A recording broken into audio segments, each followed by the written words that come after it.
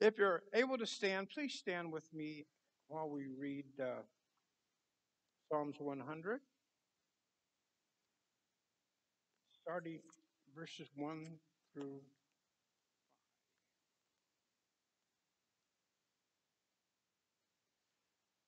Shout for joy to the Lord, all the earth. Worship the Lord with gladness. Come before him with joyful songs. Know that the Lord is God. It is he who made us, and we are his. We are his people, the sheep of his pasture. Enter his gates with thanksgiving, and his courts with praise. Give thanks to him and praise his name. For the Lord is good, and his love endures forever. His faithfulness continues through all generations. Amen. Amen. Let's bow our heads. God, our Heavenly Father, Father, we are here today to praise you, to glorify you, to worship you, Father. Father, let us feel your spirit here with us today. Fill us, overflow us with the Holy Spirit.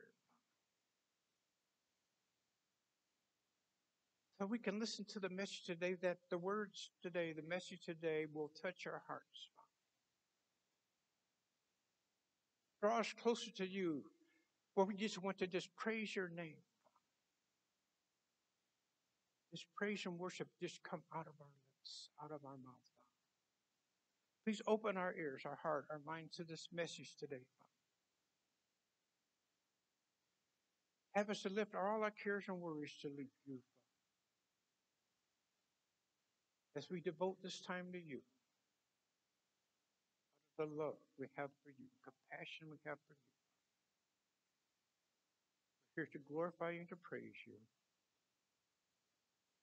I lift this prayer for you, Father. I ask these things in Jesus' name. Amen. You may be seated. You know, because of the season we are in, it's the time of year where we begin to focus on our relationships, to focus on our family, to focus on those relationships, the long-term relationships that we have with our friends, with our family. See, it's a time of year where we begin to send out cards to one another, cards of thanks, to show our friends, our family, how much we love them. See, it's a time of year where we start to share, we start to buy gifts for others out of the love we have for them. See, it's a time of year where we become cognizant of how much we really have been blessed. It's a time of year where we realize that we have so much to thank the Lord for. Mainly for his eternal inheritance. That gift of eternal life that is waiting for us in heaven. But you see, it's a time of year that all this now comes into focus. The time of year where now we pay more attention to how we have been blessed. We pay more attention of our relationships and how close people are, how much they mean to us. And so we have now entered this time of year. We have now entered this season. We have all been blessed, and we all have so many reasons to praise the Lord. But despite our many blessings, despite we have so many things to be thankful for, every now and then we will find ourselves having a pity party. Have any of you ever had a pity party? Don't raise your hand now. Yeah, a pity party usually, see, it's a party of one. A pity party usually is, well, there's no cake, there's no balloons, okay? There's no happy faces. There's one sad face, and it usually is ours. Okay? But every once in a while, see, even though we have so much to be thankful for, to praise the Lord for, every once in a while we find ourselves having a pity party. We usually have our pity party at a time when our lives seem to be turned upside down, where nothing seems to be going right in our life. Nothing seems to be going our way. Our life seems to be falling apart. Okay? At a time when at the time when we think when things can't possibly get any worse, and sure enough, they do. This is when we say to ourselves, or we say to God, why me, Lord? Why me? Thankfully, our pity parties are few and far between. As I was thinking about this COVID-19 pandemic that we're experiencing now, and how it has wreaked havoc in the lives of so many, and how it has affected everyone's lives in one way or another. At a time where I was thinking about this, of all the people not to have a pity party, I was thinking about those who are on the front lines of the pandemic. Your doctors and nurses who are exposed to death and dying on a daily basis. I have a feeling they have a greater appreciation for the things they have, and greater appreciation for life. They probably have more than the average person. And as they leave the hospital each day after having a hectic day, and when they get home, I bet it's a constant reminder every day of the many reasons they had to be thankful for, the many things that they have to be thankful for. Thankful for the things that the average person just simply takes for granted. I bet it's the most important thing in their life is their family. I bet it's their friends. It's their kids. It's their loved ones. And no doubt they have a greater appreciation for life itself, never to be taken for granted. I can't imagine them ever getting upset or complaining over little or nothing because everything would seem so trivial and respects the life and death situation that they are exposed to, that they experience on a daily basis. You know, it's unfortunate, but so often it takes our witnessing a tragedy, our, our being part of one, before we really realize how blessed we really are. Or it seems that we don't have a great appreciation for the things we have until we see the needs of someone else are so much greater than our own. Then it causes us to stop and look at our own life and look at the things that we have been blessed with. But it's unfortunate, but it's true. Usually that's what it takes before we really realize how blessed we have and how much thanks we should be giving the Lord. I once read a quote many years ago, and it said this: I cried because I had no shoes until I met a man who had no feet. See, there'll always be someone somewhere who is having it much, much worse than ourselves.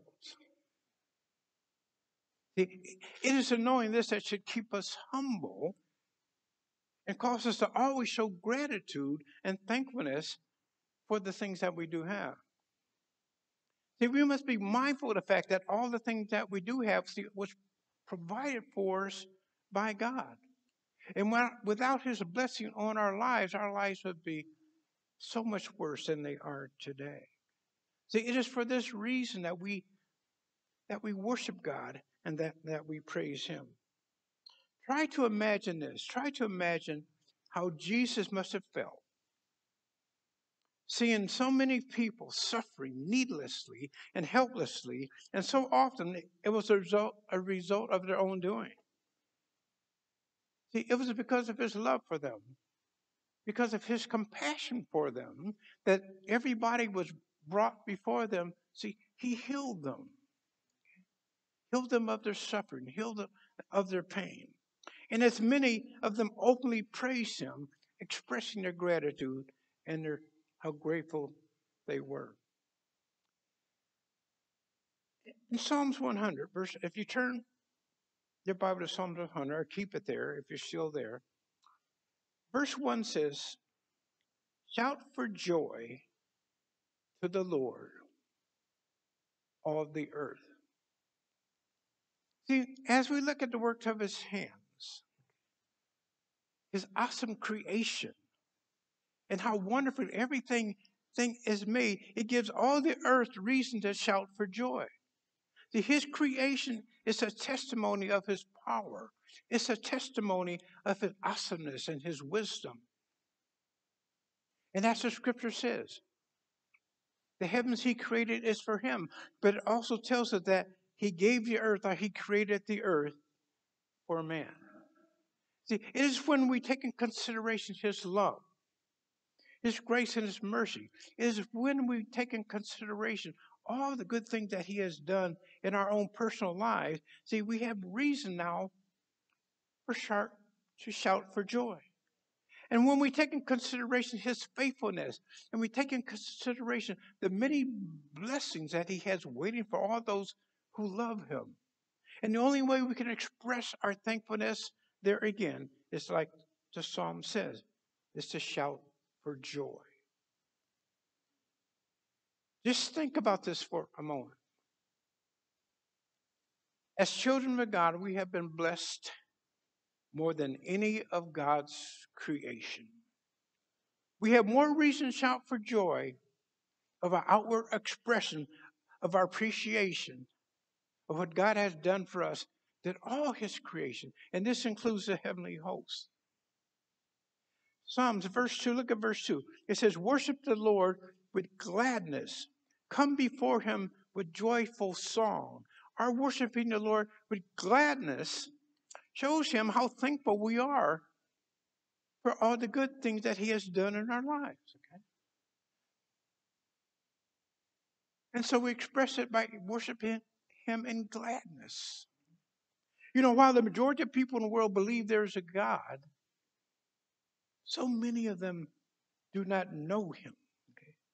They are lacking in knowledge of him. They are lacking in appreciation for what he's doing in their lives. As far as they're concerned, he's not involved in their life. They believe that everything that they have accomplished in their life is because of their own doing.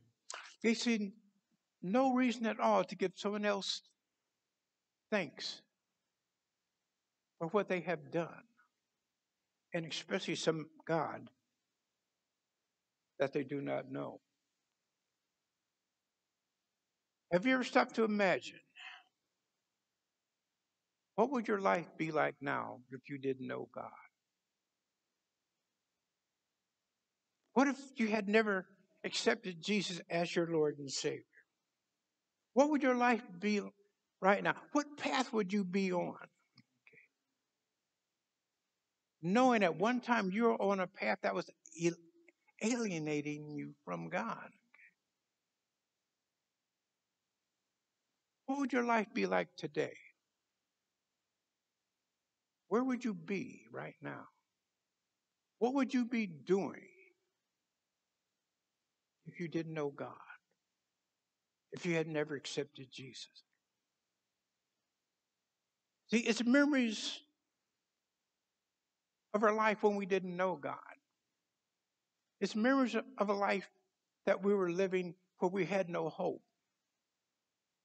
It's these memories of a life that we had that was totally alienating us from God in comparison to the life that we have now. A life with a living hope. A life with eternal blessings waiting for us in the heaven. It's in comparison to the life we had then and the life that we have now that we worship the Lord in gladness because we have so much to be glad about, to be appreciative about. Our worshiping the Lord with gladness starts with humility. Having humility. See, we must be at a place in our life where we are humble. Humble enough to realize that everything we have comes from God. Humble enough to accept the fact that all that He has done in our life, and we're nothing without Him.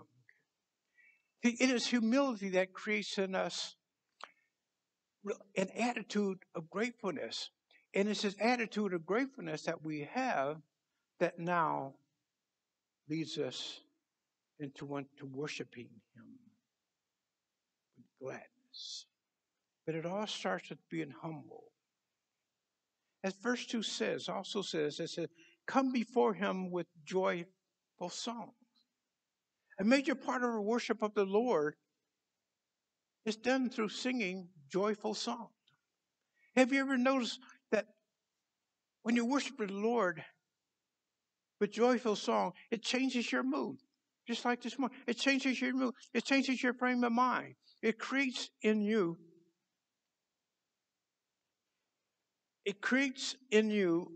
a desire to want to worship the Lord with raised hands, that many of you do. But see, this is when you're singing or worshiping the Lord with joyful songs. It causes us to put our cares and worries aside.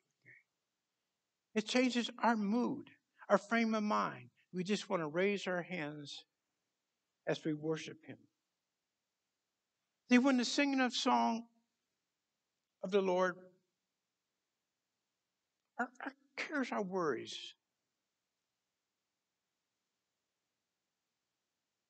they completely leave. Our mind focuses on the goodness of God and His many blessings upon us.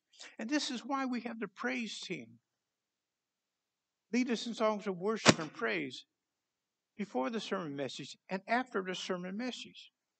See, it's very important because they put us in this frame of mind of wanting to worship the Lord and want to praise Him. Verse 3, look at Psalms verse 3. It says, know that the Lord is God. It is He who made us, and we are His. We are His people, the sheep of His pasture. If we look at the first 6 words here, know that the Lord is God. It is obvious that this is a statement of fact. The Lord is God, and we are His creation.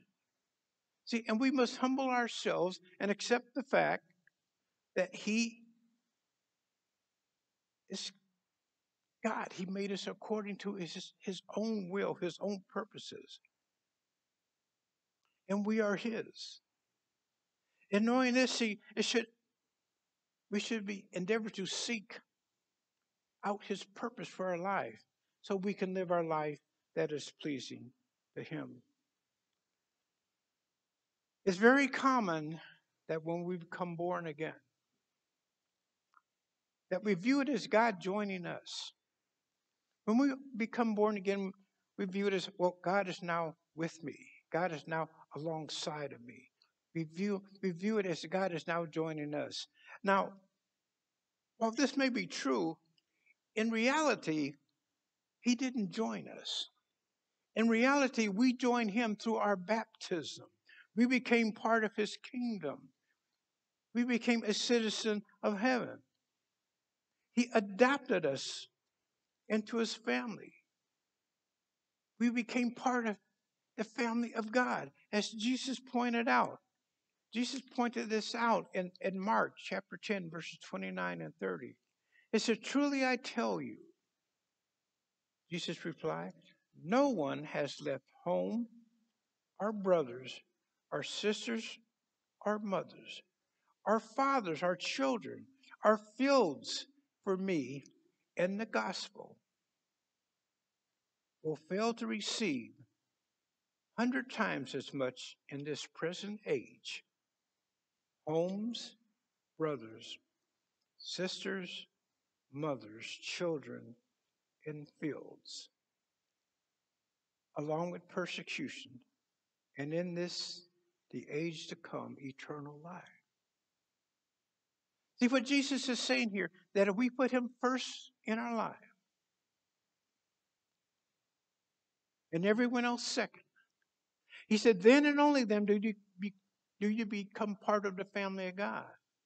And when he says here that in this life, okay, you'll have more mothers, fathers, sisters, and brothers, because now, even in this life, we become one family. And we treat each other as family. We love each other as family. And Jesus said, and even in the age to come, eternal life. Verse 3 says, we become his people, a sheep of his pasture. We were not created to be independent of God, but to accept him as our shepherd, to have him lead us in the type of life that he wants us to live. Surely God didn't create us in his image and likeness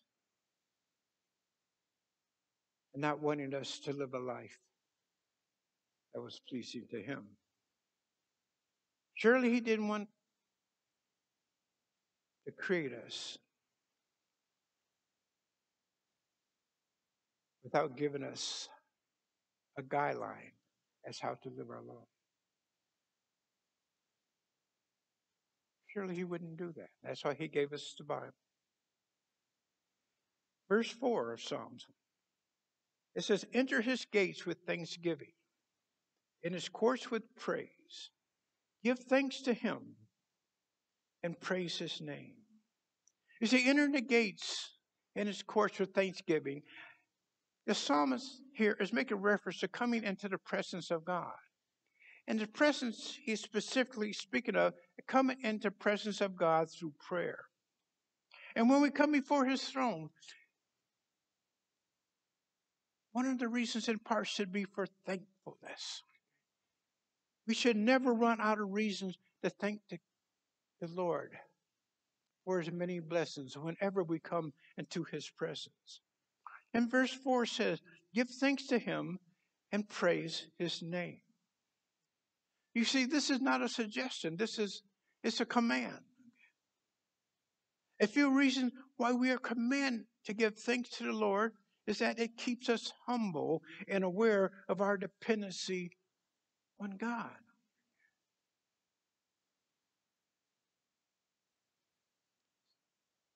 You understand that? Let me say that again. We are commanded to give him thanks. It keeps us humble and aware of our dependency on God. It keeps us from having the attitude of, look what I have done. Because we realize everything came from God. It keeps us in a right relationship with him. It keeps thoughts of sin and temptation and selfishness out of our mind. It makes it possible for us to maintain a good perspective on life. And this is why we are commanded to do this. It's not a suggestion. We are commanded to give thanks to the Lord. Jesus set an example for us, and that we should give thanks for everything. Jesus was constantly in prayer to the Father, giving thanks for all things. He set an example for us that through prayer, we should praise him and give thanks for all things. When we praise his name, it shows our appreciation for all that he has done in our life. It also is a sign that we are not taking what he has given us for granted. Let me use an example of the story of the 10 lepers in Luke chapter 17, verses 11 through 19. It says, now on his way to Jerusalem, Jesus traveled along the border between Samaria and Galilee. As he was going into a village, 10 men who had leprosy met him.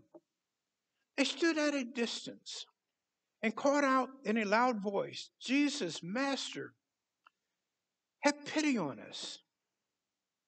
When he saw them, he said, go show yourselves to the priests. And as they went, They were cleansed.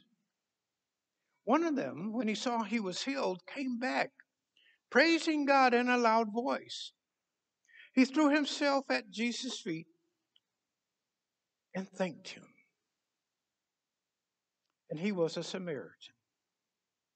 Jesus asked, were not all 10 cleansed? Where are the other 9? Has no one returned to give praise to God except this foreigner? See, the others were Jews. The Samaritan was considered a foreigner. Then he said to him, rise and go. Your faith has made you well. Only one of the 10 came back to praise Jesus for his healing. Only one. See, this is important to know.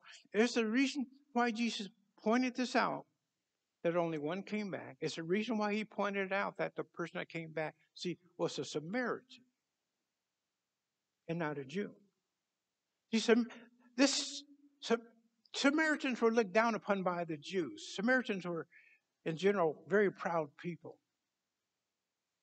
They looked down upon the Jews, the Samaritan, as a half-breed.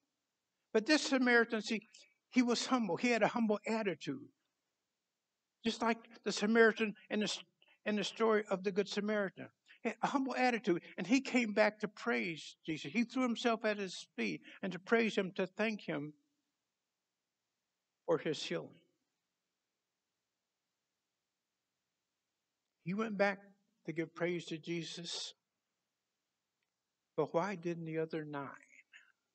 Why didn't they praise him? Why didn't they thank him?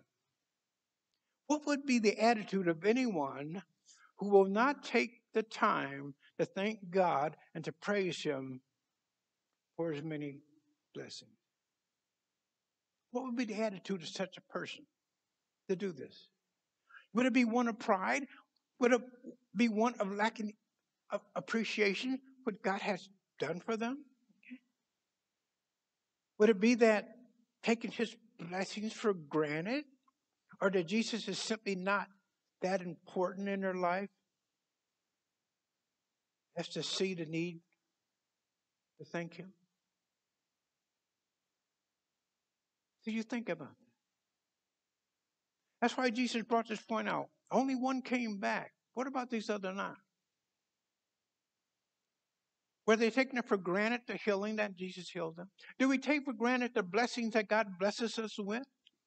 Do we take the time to thank him? Do we take the time to praise him? Or do we take it for granted? Or is it pride? Or is the fact that Jesus is not that important to me in my life that I see a need to thank him for the things that I have? He's not that important that I see a need to thank him for my meal each day, every time meal.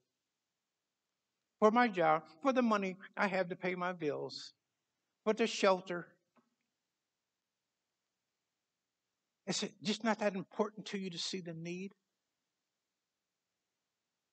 See, this is why, a little bit earlier, I said we're commanded to give him praise because it keeps us humble. It keeps us aware of the fact that all that we have came from God. It comes from God. It shows us that we're dependent on him. It keeps us from having that attitude of, look what I've done. Look what I've accomplished. Does this ratio see apply today? That only 1 out of 10 people will actually take the time to give thanks and praise the Lord for their blessing. Only 1. Question is, why? What about the other 9? Why not? You see, Jesus must be the most important person in our life, and there's no exceptions. There should not be a minute of our day that goes by without us thinking about him. I say that because every word, our every thought, our every deed should constantly be weighed against the premise Is what I'm doing pleasing to God? Every thought, word, and deed, it should always be weighed against that. Is what I'm doing pleasing to God? Paul brings us to our attention to Colossians 3:17. And whatever you do, whether in word or deed, do it all in the name of the Lord Jesus, giving thanks to God the Father through him.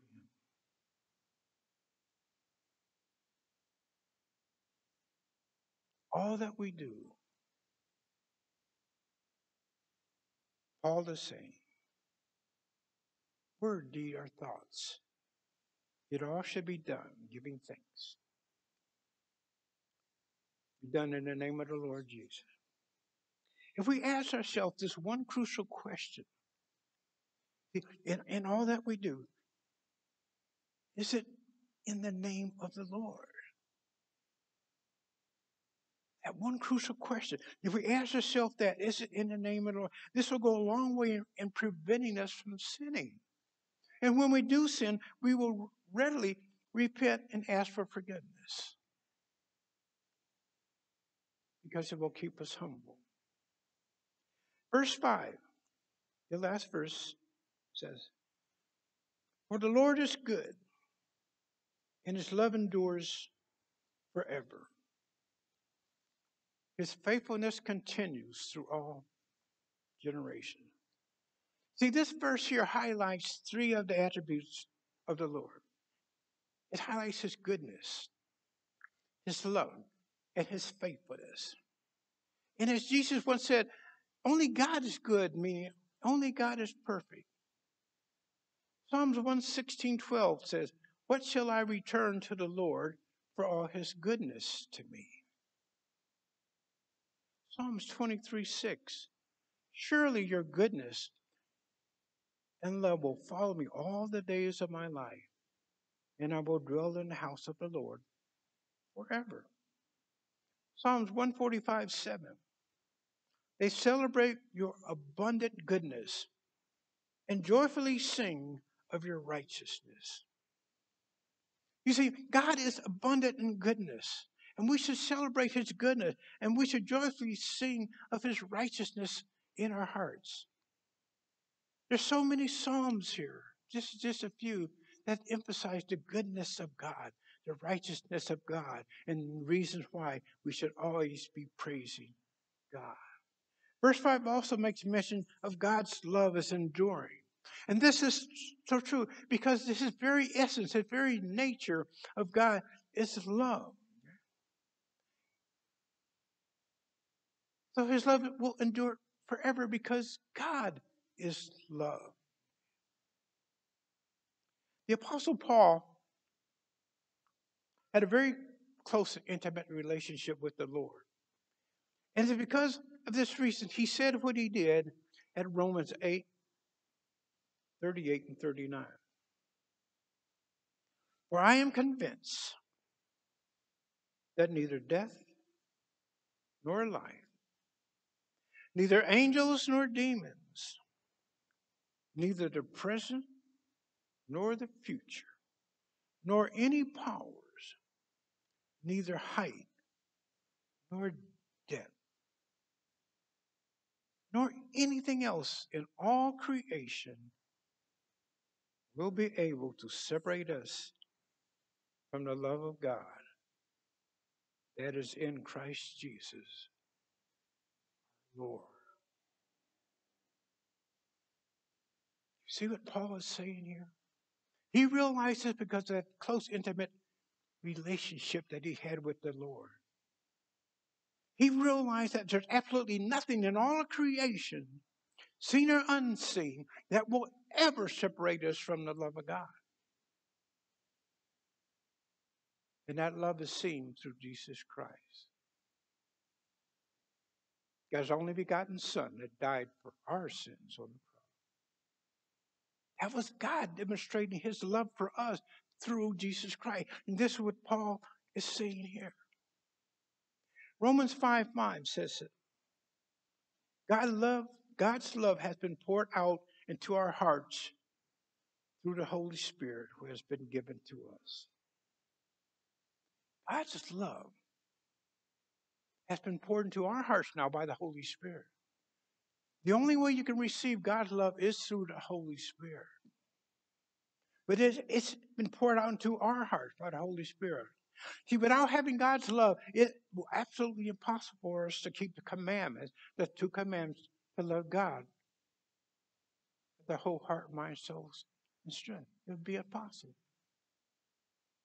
It would be impossible for us to keep the command to love our neighbor as ourselves.